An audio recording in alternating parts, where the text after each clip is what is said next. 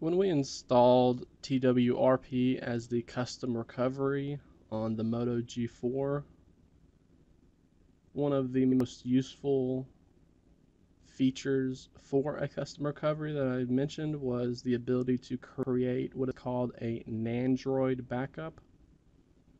We're creating a backup of the NAND storage. And that's what I want to show you how to do today. So naturally, before you can do this, you will need to unlock the bootloader. You will need to install a custom recovery. You won't need root access, but as I did yesterday in the video, I did root the device, but it is not required.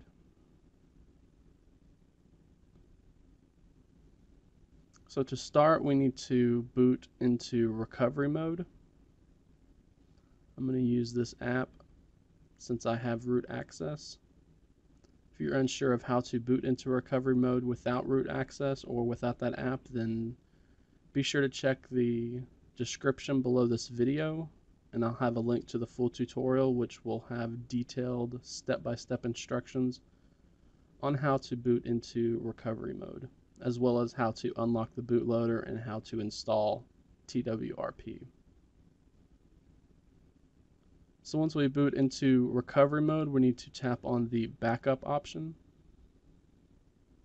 Now, as you can see, I have previously created a Nandroid backup. I did this yesterday before I rooted the Moto G4. And this is something you should just get in the habit of doing. If you are about to install a major root modification like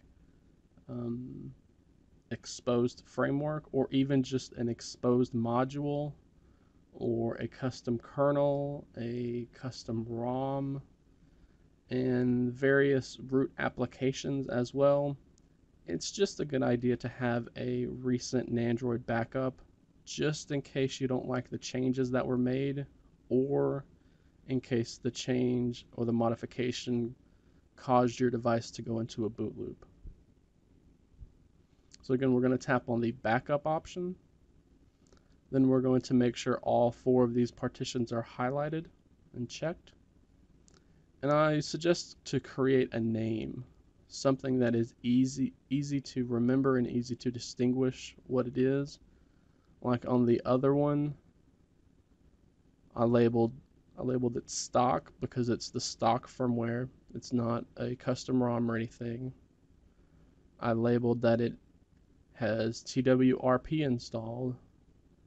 And on this one, I'm going to label that it is rooted as well.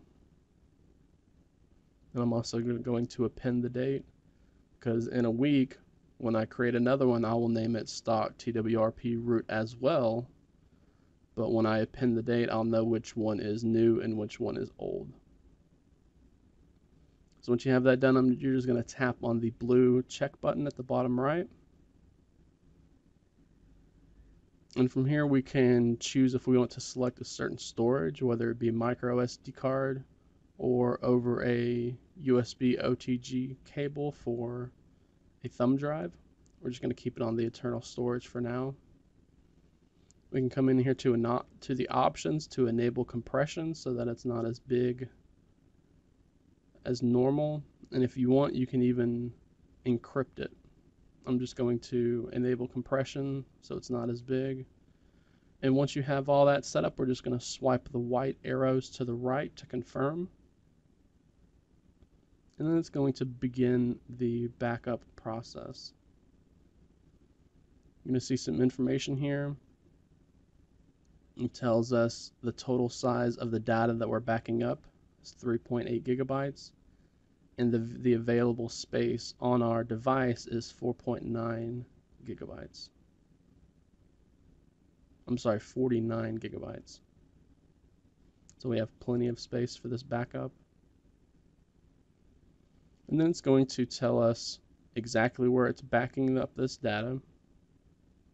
So it's in the TWRP backups folder. And then it tells you what it's currently working on. So right now it's backing up the system partition. If you remember, we checked all 4 of the available partitions, and right now it's working on the system partition.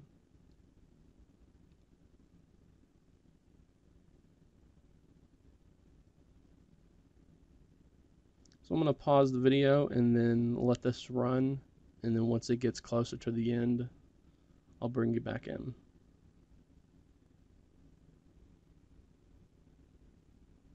So you can see we are now at 90% of the overall backup. So far, the Moto G4 has backed up the system partition. It then created the MD5 for that partition, which it will use whenever you do a restore to make sure the data has not become corrupt. Currently, it is backing up the data partition.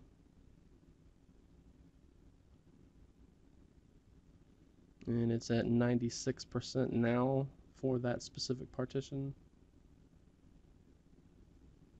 Again, it will create an MD5 for that specific partition.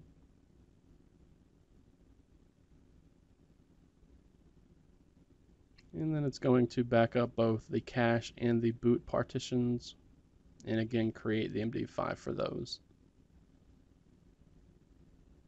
So once that has been completed, unless you need to do anything else, like if you want to restore or do something else from TWRP, you can go ahead and press the home button, and that'll take you to the TWRP main menu.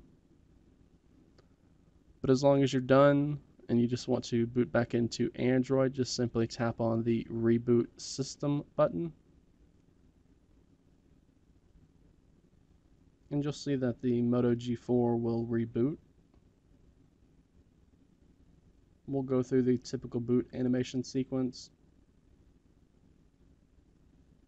and then it will be right back at Android.